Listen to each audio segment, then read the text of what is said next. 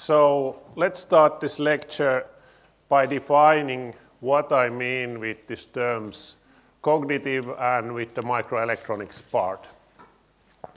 And with the microelectronics, I mean integrated circuits.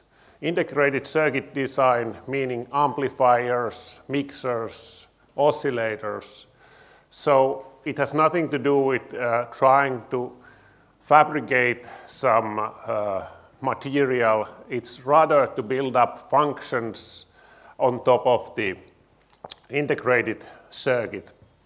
And as the previous lectures, I will also go back in the history, but I will go only back to the 1958 when the first integrated circuit was developed at TI Labs by Jack Kilby.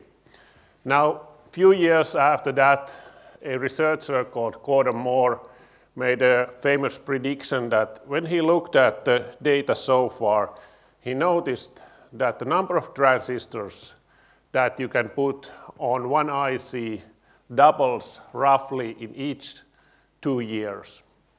So in this slide, or in this graph, you see his prediction, and also it includes the actual implementations that have been done throughout the history. So from there you can see that it's quite amazing how good this prediction has been. And now if we look at today, on single IC we can produce billions of transistors. So those are quite sort of complex systems that you can currently put on top of the IC. There are basically two phenomena behind this. One of those is that you are able to fabricate larger and larger dies, but the more important feature is that the size or the minimum feature size of the devices is decreasing. Nowadays, the modern technologies, which for instance we are using, are somewhere down to 32 nanometers length. Obviously, those of you who know the physics know that this development cannot go forever. One day it will end. There has been predictions that this slope will decrease to 3, that it doubles in every 3 years in next few years, but there are still technology nodes that are coming. Another way of looking at this thing is that if we look at traditional electronics, you see that in addition of transistors, there are a lot of passive components included in the electronic devices. And here you can see, for example, a photograph of on-chip inductor. A typical size of this device is something like 400 microns by 400 microns. And really the value of this inductor depends on the length of the wire, and you need to have a certain width with that wire in order to reduce its losses. Now, if we compare that to a microcontroller, a simple microcontroller including 250,000 transistors, with the technology that was used for, let's say, 5 years ago, this microcontroller took something like a square millimeter. Now if we go to modern technologies, the size of the same microcontroller is less than the size of this inductor. So you can immediately make a notification that, okay, you want to use a structure that doesn't use passive components. It's not that easy in all the designs. Some designs rely heavily on these passive components, so it's rather tricky to replace these passive components. Fortunately, there is one thing that plays a role also in the design, is that once you scale down the minimum feature size, everything gets faster. So nowadays, our analog or RF designs can work up to several hundred gigahertz in pure CMOS technologies. Pure digital designs operate in the region of few gigahertz, and these mixed mode designs, which are partly analog, partly digital, work in the area of the spectrum where, for instance, most of our wireless devices are operating. Now, by saying that, we can say now that the price and size of a single logic gate is extremely cheap. So it means that we can quite easily include digital engines on chip. So, for instance, we can put cognitive features on the microelectronics that we are designing. For instance, it cannot be a cognitive digital processor. For instance, we can share the load in the processor depending where it's needed. It can, for instance, observe which blocks of, for instance, some processor are not operating as they are supposed to do. For instance, typically part of the memory that you have in your device is faulty. So it can observe this, and it can also adapt to the behavior of the user. It can be a cognitive sensor, basically a sensor, an integrated electronics that adapts to the sensor element, it adapts to its environment, or it can adapt to the user behavior. For instance, it can be powered down when the data is not needed. Or perhaps most well-known application for this cognitive microelectronics is currently the cognitive radios. So this is basically partly the same thing what Riku said, so it makes an observation on the free spectrum one way or the other, and then adapts its operation. So if we look at the most reliable source, what we can find, this is something what it says. It says that the cognitive radio is a radio that does some sort of active monitoring on its environment. It can be active monitoring on for instance, on the available spectrum, and then it changes its parameters accordingly. For a researcher, all of this sounds sort of an interesting topic which you would like to resolve and on which you would like to work on. However, let's think a while that do we really need these cognitive radios in our future? And let's look at it from an other perspective. For instance, in this slide, it's shown how the data that is transmitted throughout the wireless devices is increasing. So for a few years ago, it was already observed that the packet data that you put through the wireless devices has exceeded the data that is put through the voice calls. Now, also an important factor is that it's increasing heavily. If we go back 15 years ago, the only mobile or cellular system which we had was a GSM system, which had 40 megahertz of spectrum available for that system. So everybody of you can imagine that, well, there is only a certain amount of bits that you can push through this spectrum. So how the industry has reacted on this demand, they have reacted in a way that, well, they have increased the number of bands which are allocated for cellular usage. If you look at the latest standards, there are more than 30 bands allocated for the cellular usage. And already this poses huge challenges on the integrated circuit design, because this band, it's not just one wide band at some part of the spectrum. The spectrum is scattered as a bits and pieces here and there. So your radio needs to be able to tune all of these bands, and it needs to be able to receive simultaneously data from several of these bands.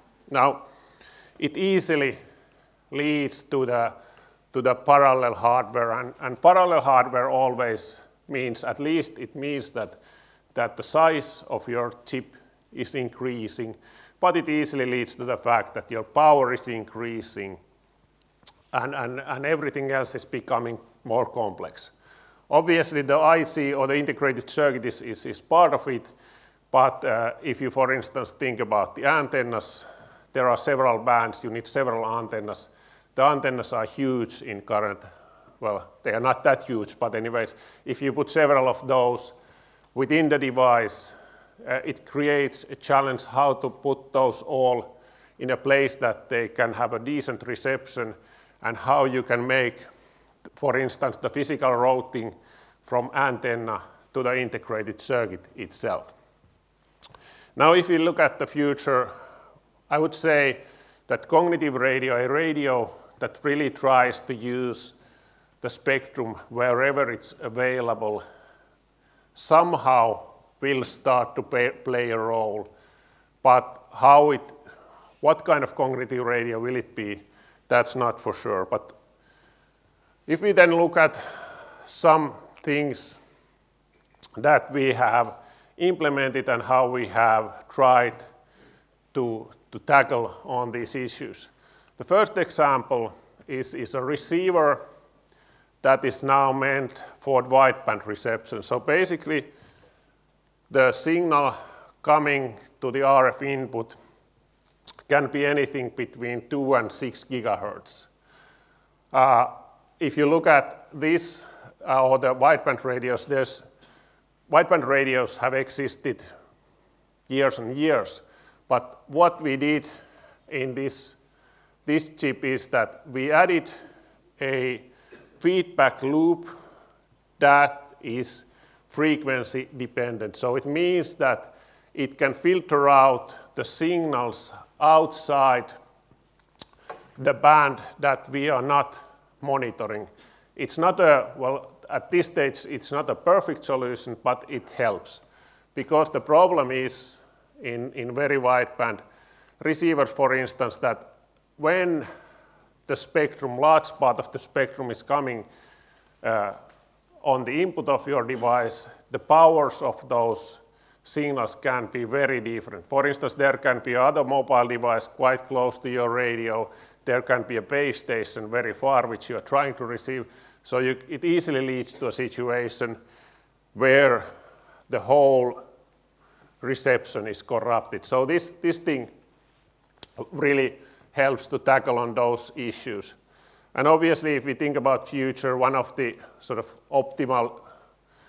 problems which we need to optimize is this I/O here, and we are trying to solve some of the issues related to that and related to antennas in cooperation with the radio department. So this is one of the examples of more or less analog and RF designs. It includes something like a few hundred transistors. The next one here, which is a synthesizer, is designed using a bit different approach. I would say that this is more or less this mixed mode type of ICs. So synthesizer is basically a device that produces a tone. These tones are, well, they can be used as a clock signal for the processor, or they can be as a LO signal for the mixers which do the down conversion. Now, the optimal features for this kind of synthesizers would be that it would, well, cover an octave's tuning range, really huge tuning range on which you could tune this frequency, and obviously it would meet the other requirements that are now set for this type of devices. And obviously in the future you would like that it would give also several tones at the output.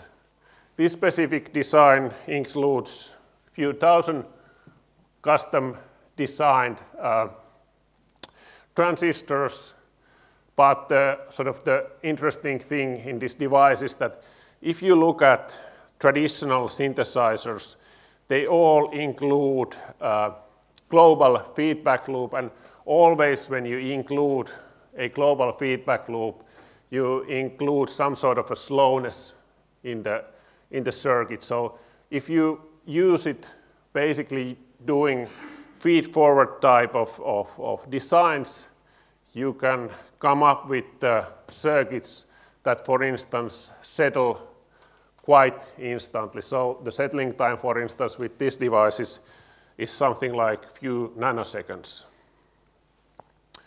And then a third example of these devices is the implementation of these sensing algorithms on which Riku was talking about. So basically we are not the researchers who are inventing algorithms. So we are cooperating with academic professor Koivunen, who is from signal processing and who, well, optimizes and does a research on the algorithms.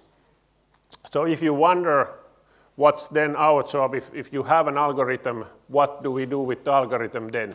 So our thing that we do is that we actually put those designs within those algorithms within the mobile devices themselves.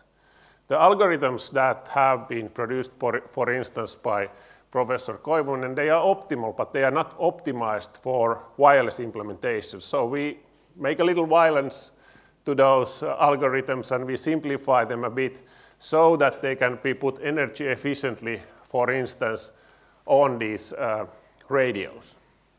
For example, one version of this board has been put on an actual mobile phone where the guys who we are doing the collaboration can do measurements out in the open space.